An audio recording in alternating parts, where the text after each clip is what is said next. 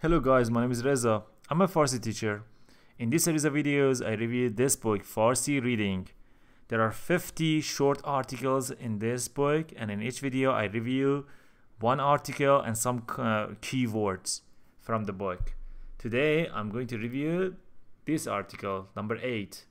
هشت عید نوروز. نوروز برابر با اول فروردین ماه 21 مارس جشن آغاز سال نو ایرانی و یکی از قدیمی ترین جشن‌های بجامانده از دوران ایران باستان است. نوروز جشنی با ریشه ایرانی است که قدمتی بیش از 3000 سال دارد و امروزه بیش از 300 میلیون نفر آن را جشن می‌گیرند. زمان برگزاری جشن نوروز در روزهای آغاز فصل بهار است.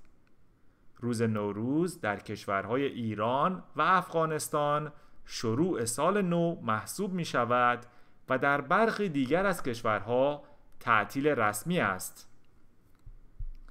خاستگاه نوروز در ایران باستان است و هنوز هم مردم مناطق مختلف فلات ایران نوروز را جشن می گیرند. سبز کردن گندم و خرید لباس از آداب و رسوم عید نوروز است. چند روز قبل از عید افراد خانواده برای خرید لباس عید به بازار و فروشگاه ها می روند و لباس های نو و پارچه های رنگین خریداری می کنند. دید و بازدید عید یا عید دیدنی یکی از سنت های نوروزی است که در بیشتر کشورهایی که آن را جشن می‌گیرند متداول است.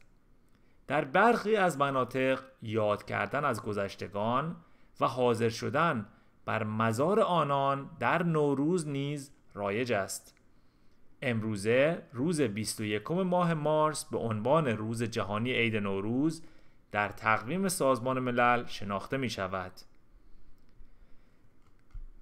کلمات کلیدی مترادف فارسی، مترادف انگلیسی: آغاز شدن، شروع شدن، جشن گرفتن، جشن برپا کردن، متداول بودن، رایج بودن، محسوب شدن، تلقی شدن. Okay, thank you for watching this video. Remember that you can read the book on my website. Just find the link below this video. If you have any questions, any remarks about learning Farsi or about these videos, please leave your comment below this video. You can also purchase the book on Amazon.com. Thank you for your support.